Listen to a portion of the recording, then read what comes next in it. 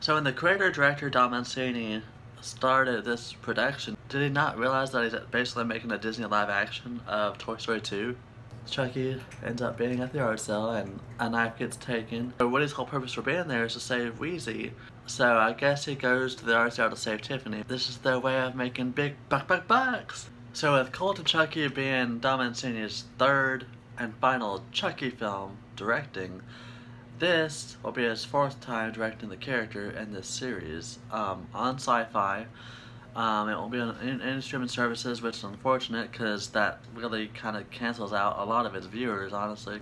Seeing all that he's done with especially Seed and Colt, I'm just really not that interested because, I mean, yes, he did make a pretty promising Child's Play film with Curse of Chucky. I thought was really solid and went back to the roots of the original somewhat. A lot of people complained it was boring, the build up with Chucky up until the end, but I really enjoyed that aspect. There's so much potential in Colt that he just missed the mark, you know, with returning cast members like Alex Vincent, Pierre Nadorf. It was really exciting, and with the atmosphere, I thought it was going to be awesome with that asylum, but it just fell flat, and it was one of the most disappointing movies because I was really hyped up for that movie. And honestly, with the ending of Colt again, I thought they were going to go from there and build from that into the series. Not that that'd be terrible because that was a horrible ending. Apparently he's back in the doll.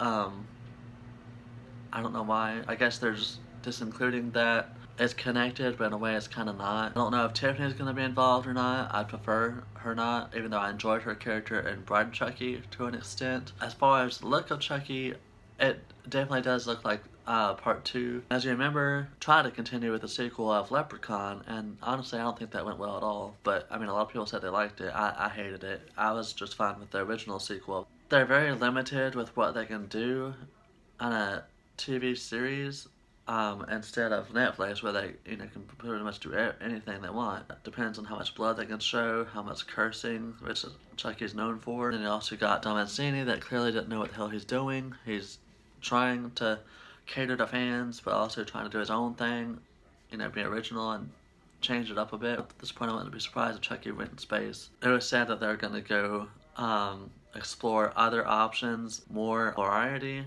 It's just kind of drawn out, and that's usually the case in most horror movies. They don't care what the story is. I do. I think it drives the motive. It just makes for a better story all around. It makes you want to see them live and survive. And that also depends on how long Brad Dourif is willing to keep doing the voice of Chucky. I mean, he's 71 years old. You think eventually he's going to want to retire.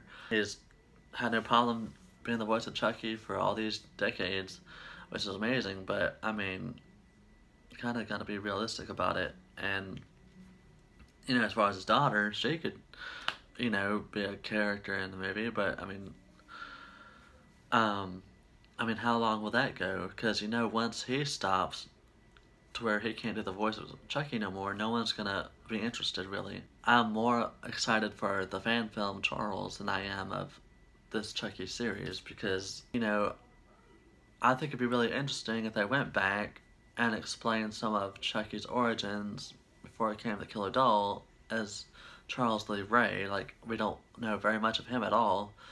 The Lakeshore Strangler, not a Tattletale Strangler. That's a different show. I think it'd be interesting to bring more of that voodoo aspects back, add something new to it, and also explore the background. There's really not other places you can go with it that hasn't already been done. I mean, one of the reasons why Chucky's going to this small screen and not even streaming services is because it's just tired material. I mean, a lot of people are on board for it. Again, with the limitations, I don't see this being the Chucky that we're used to. I mean, I hope it's good. Hopefully people will like it. I hope I like it. I want to see a good Chucky film, or one that I enjoy. But most fans like the witty, upbeat, comical satire that Chucky's become. We'll get a mesh of both. It could work, maybe, if done properly. We'll have to see. So what's your thoughts on the Chucky trailer? Or teaser that we really didn't see much of. So let me know what you think. And as promised from Chucky, he'll always be there, as he's a friend to the end, so I guess this isn't the end of him.